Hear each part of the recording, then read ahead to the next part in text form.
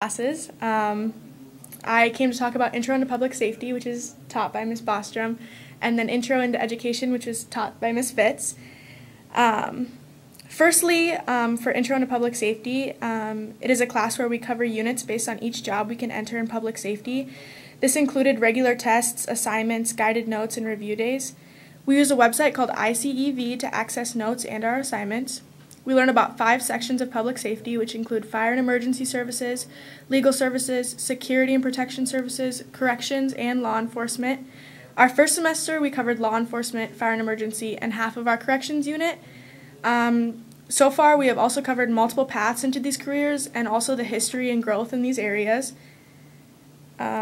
Addition to our regular class, we've had multiple speakers and field trips, and I find this so beneficial to not only keeping us excited for class, but also showing us the areas that we are interested in entering. Personally, I enjoyed looking into dispatch, and I considered this after a field trip to the police station. Me and my classmates all actively enjoy the information, and I have personally noticed many great conversations throughout our classroom. I also wanted to thank Ms. Bostrom for being so understanding and so sweet to our class in her first year of teaching. In conclusion, I cannot speak for all my classmates, but I have gained a lot from Intro into Public Safety. And then for Intro into Education, it was very similar. We had different units, and so we covered a lot of history, and we also went on a lot of field trips, and I found it so fun to go hang out with all the little kids. Overall, I gained a lot from both of the classes, and I want to thank the Huron School for offering classes like that for me and my classmates. Thank you. Any questions for Michaela before she? Does anybody have any questions? I don't have any questions. I'm so glad that you guys have had this opportunity. Mrs. Bostrom has a tremendous amount of experience, a lot of knowledge there. I'm excited that she gets to share that with you. And you guys getting introduced to this stuff early on is, it encourages you guys to continue to pursue something that maybe you're interested in. It's hard to know sometimes what you want to do when you get big and you grow up and you get out of high school and out of mom's house. So I'm so excited for you guys, and I love your enthusiasm. So thank you for sharing with us tonight. Thank you so much. We had the opportunity for the state to come in late last fall and take some pictures to use for their publications, and they shared with us. So I just want to share with you some of the pictures that were taken for some of our CT programs.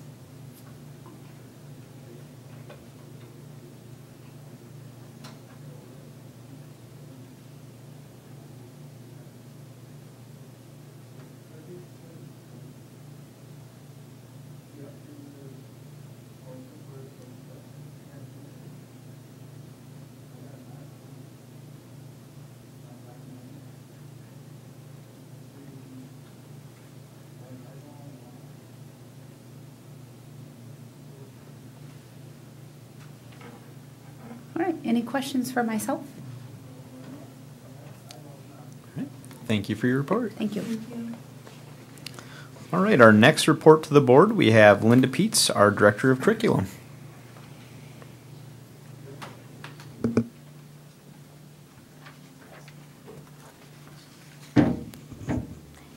Good evening. Mine tonight is just a quick social studies adoption. Right now we're going through looking at our social studies curriculum. It starts out in the summer and looking at the different social studies samples. I begin with that.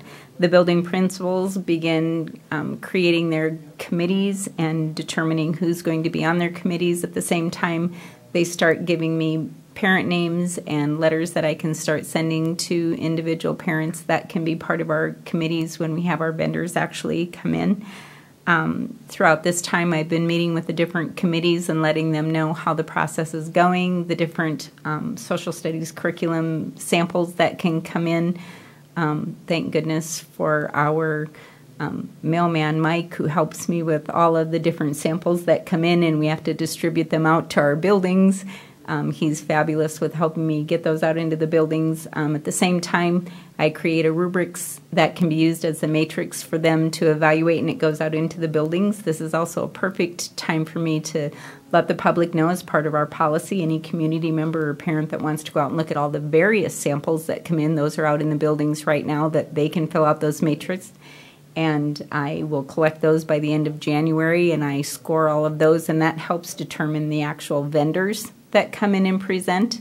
And in February, the vendors that score the highest come in and present to the committee members, and then we rescore and use those and determine which ones align best to the standards and fit with the with our population and the priority standards that align with what we determine works best for us, as well as going along with the standards. And then I come and present to the board again and get board approval before we make our final purchases. And so just to give you a timeline of where we're at, those samples are now all out in the buildings, and the matrix are out there, so anyone can come in the committees and all of the different, especially in the elementaries where all the teachers work with it. Everybody has an opportunity, not just the committee, to be able to look at the samples and score them and have an opportunity to look through those. And then by February, that's when the vendors will come in and present. Any questions for me on that? I guess I have one question. The social studies standards, they've been kind of hot in the news in the past couple of years. Have you had any difficulty in securing vendors that would align with the standards that came out? Is the number of vendors that say, hey, we can hit those standards, is it the same as it has been in the past, or is it there's less? That's a great question, because especially with the middle school and high school did not change nearly as drastically as the elementary, and I had more difficulty finding elementary curriculum that were there. The other piece that we follow, whatever the state standards will be. The other piece that we're following with what has been told is then next year they're looking for pieces that will supplement, and so whatever we choose, we'll align our priority standards, and then we'll use what the state finds out there as supplementary pieces to enhance the pieces that are not there for what we find vendors to teach.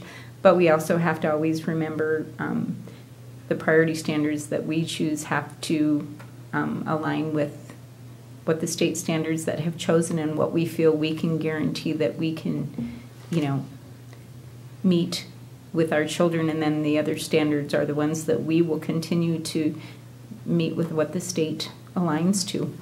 So just like we've always done.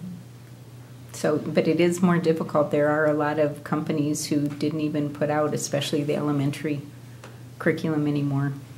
So.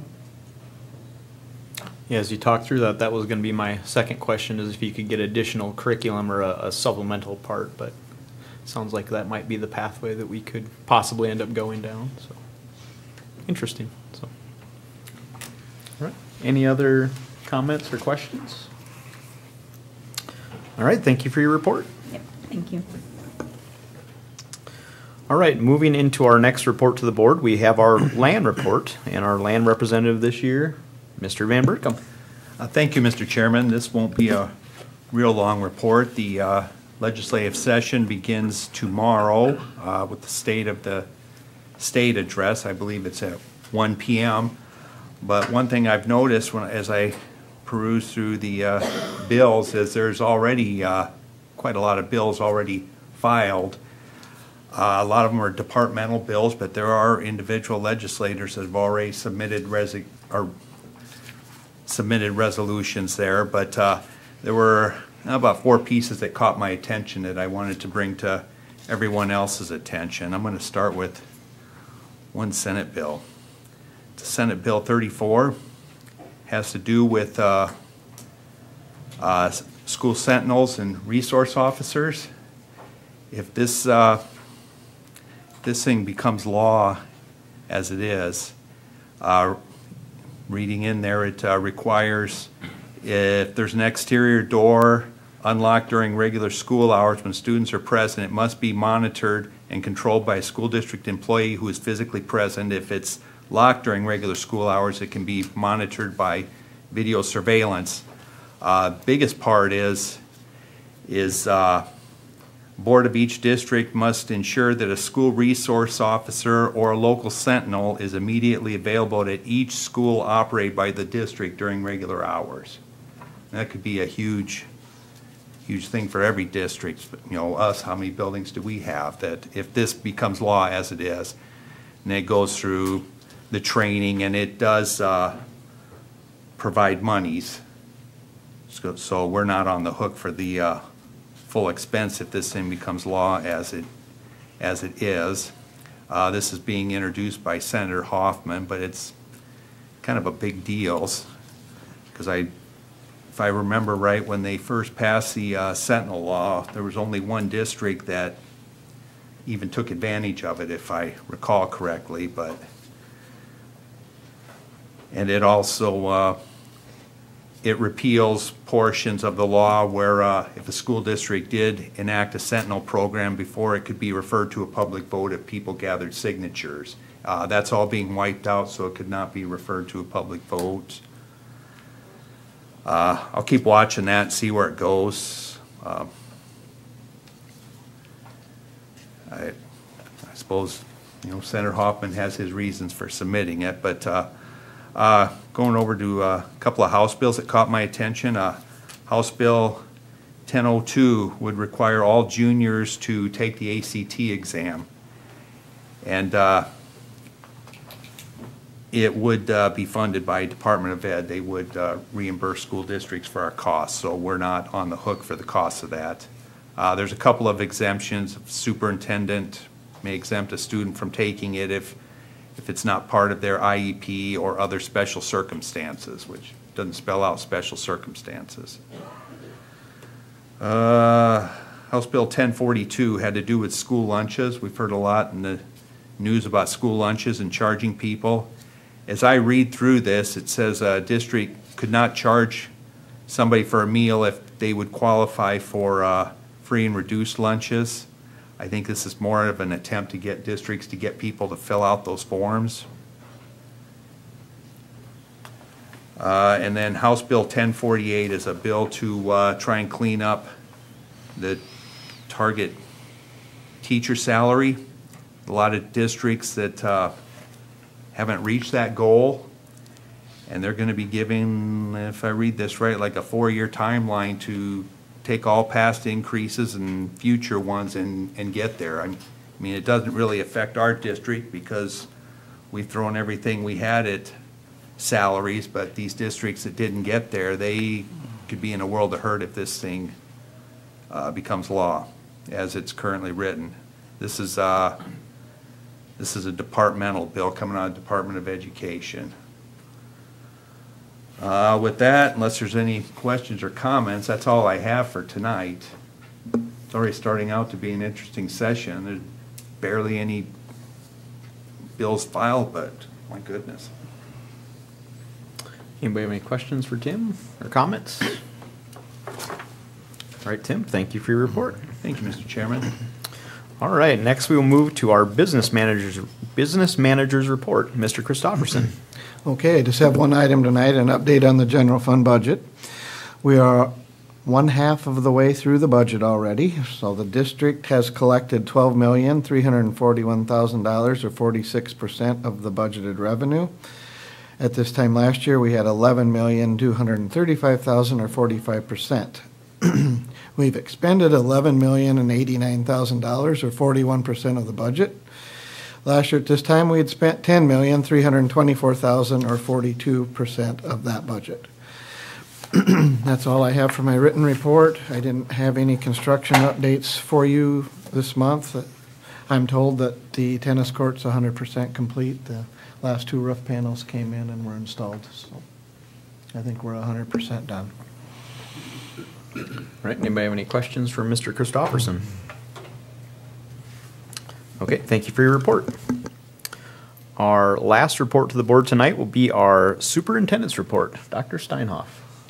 Thank you again, Chairman Bischoff. I just have 2 items this evening. The second one's a bit longer than the first one, but First one is today's weather reminds us that we are in the season of winter.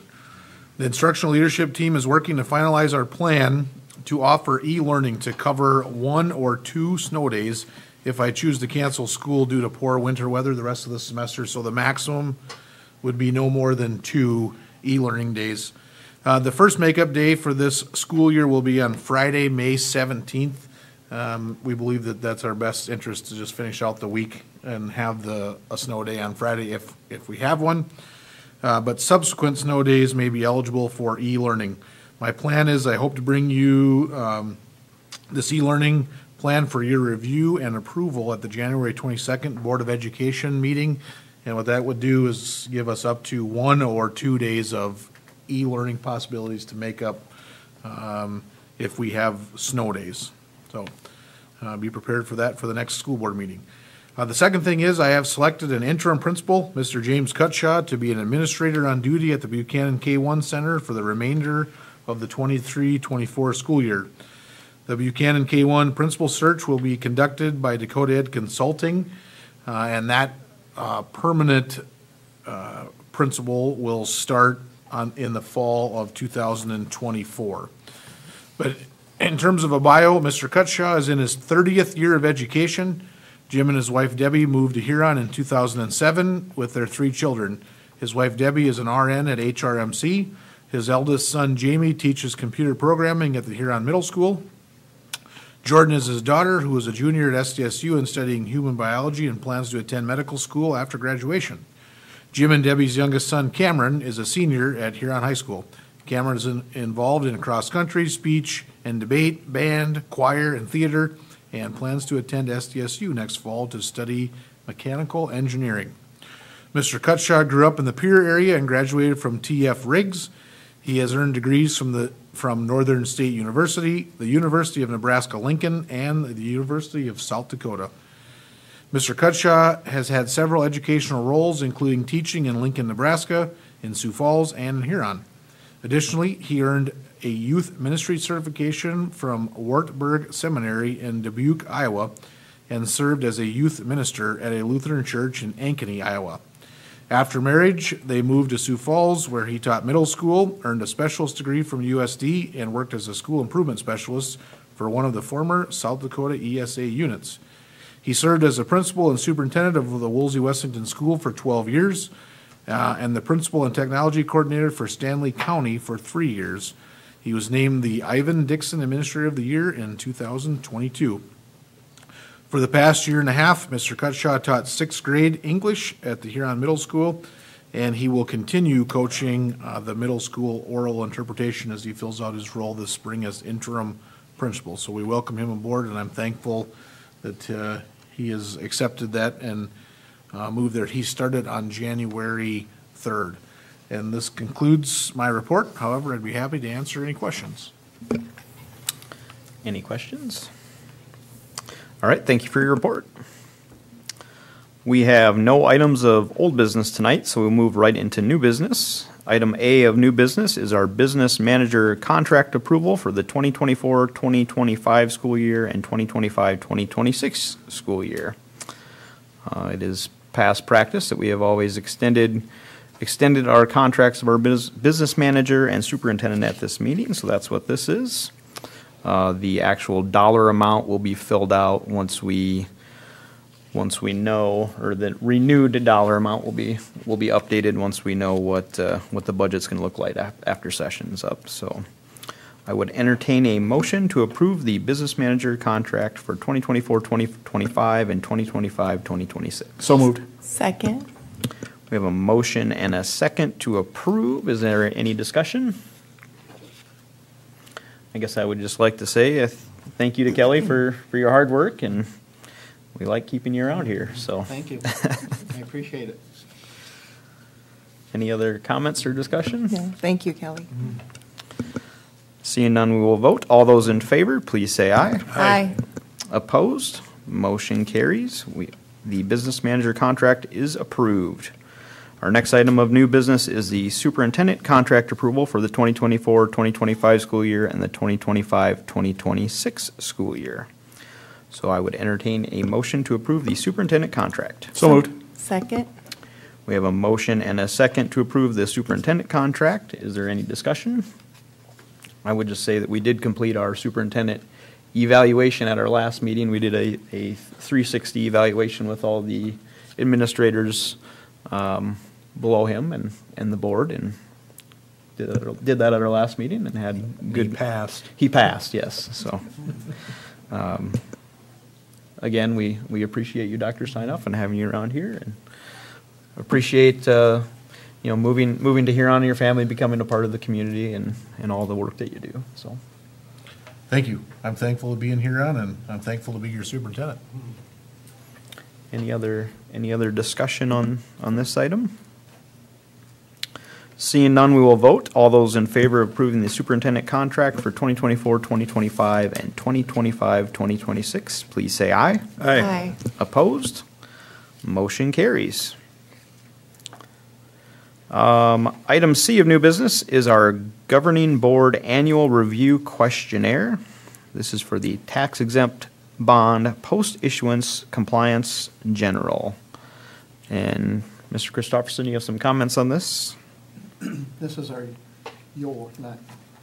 this is your yearly review of the questionnaire to make sure that we're in compliance with everything that's required of us after you borrow money with a bond. So if you have any tax exempt bonds, a school has to continue to be in compliance with everything while those bonds are outstanding. So we still have the elementary bonds outstanding, and we still have capital outlay certificates outstanding. So that is why we do these questionnaires each year. There's nothing new in them, and none of the answers have changed. All right. So I would entertain a motion to approve the governing board annual review questionnaire, and this is for the tax exempt bond. So moved. Second. All right, we have a motion and a second to approve. Is there any discussion? Something we do every year at this Yeah. time. Thanks, Kelly, for always keeping us in compliance. Yep. All right, is there any further discussion? Seeing none, we will vote. All those in favor, please say aye. Aye. Opposed? Motion carries. Item D of new business is our governing board annual review questionnaire, and this is for the tax advantage bond post-issuance compliance general. And Mr. Christophers, do you have any comments on this one, other than saying it's the same as the other? It's the same again this year, and this should be unless something new happens, this should be the last year for that questionnaire.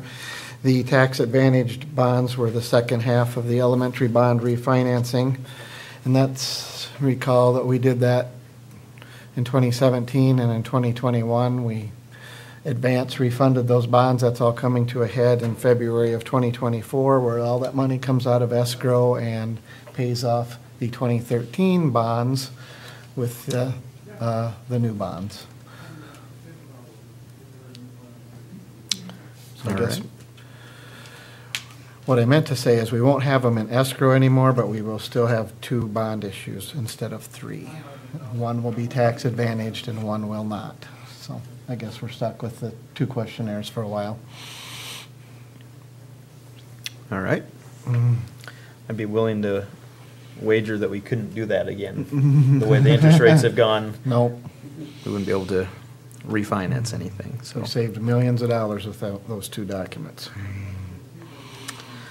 all right. Is there any questions or discussion? Thanks again, Kelly. We couldn't do this without you, so much appreciated. All right. Seeing no further discussion, we will vote. All those in favor, please say aye. Aye. Opposed? Motion carries. That is approved. Moving into item E of new business, we have policy GCBD-2, professional staff leave absences, sick leave for administrators. And this is up for an introduction, and I would turn it over to Dr. Steinhoff for comments on this.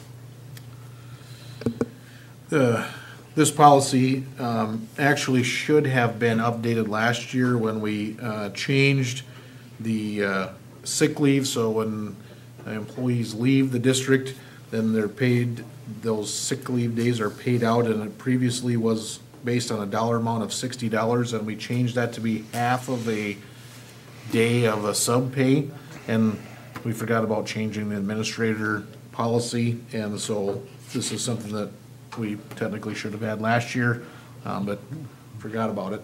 And so it was brought to our attention, and this mirrors what we changed last year from the 60 to the 0.5 on a sub-day pay rate for people that leave the district and meet the requirements of this. That's how their sick leave would be paid out.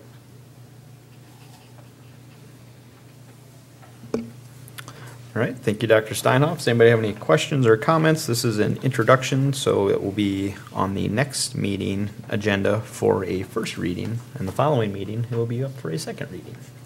So we will see it a few more times. All right, seeing no comments, we will move on. Item F of new business is our calendar school start date for the 2024-2025 school year. We made changes to our calendar policy, and we now have a chance to look at the first day of school for the coming school years and see what we would like that start date to be. So I turn it over to Dr. Steinhoff for some comments on school start date. Thank you, Mr. Chairman, again. If you think back to last year or 2 years ago already it was, we chose to do 2 years worth of calendars.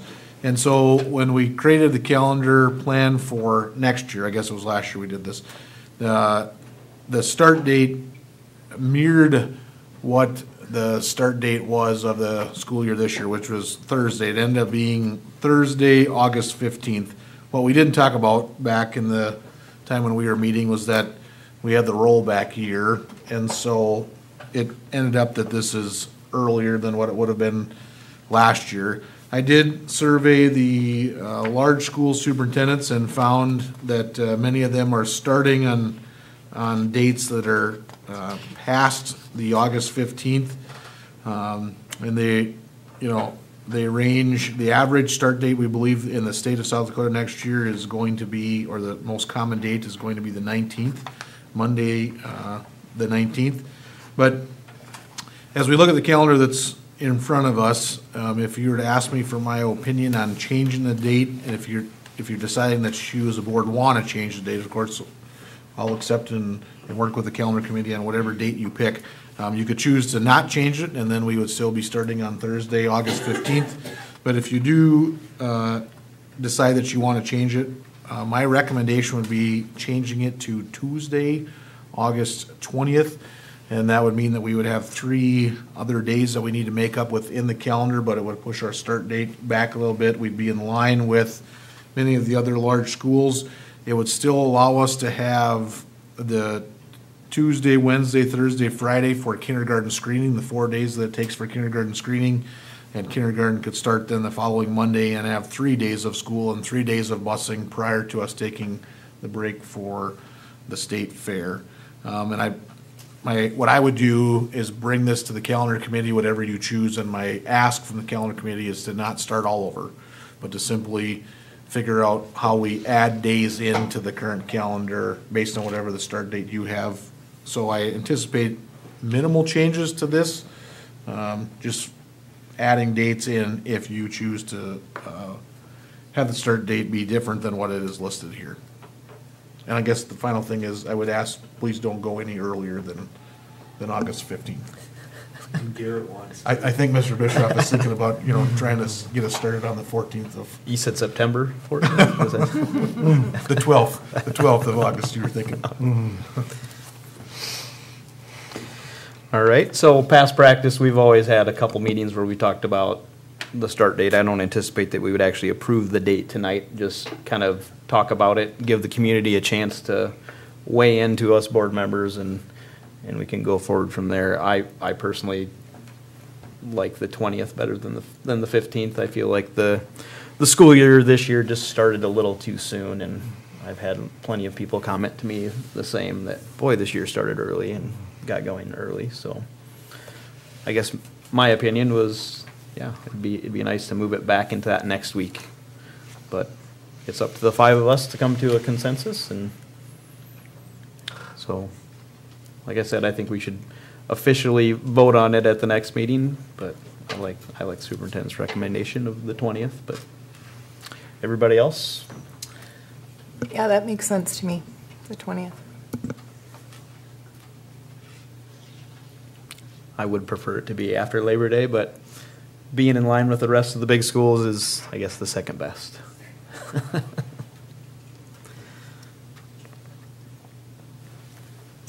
Any other comments or questions? If not, like I said, I think we should approve it. We'll approve it at our next meeting and give the community a chance to weigh in on this. All right.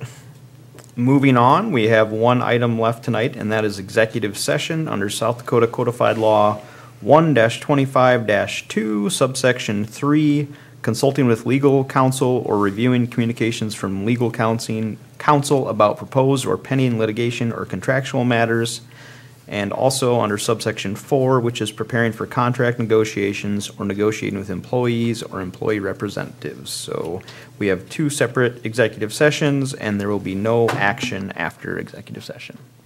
So I would entertain a motion to go into executive session for those two things. So moved. We have a motion and a second to go into executive session. Is there any discussion? Seeing none, we will vote. All those in favor of entering executive session, please say aye. Aye. Aye. Opposed? Motion carries. We will take a brief recess as we get ready for executive session.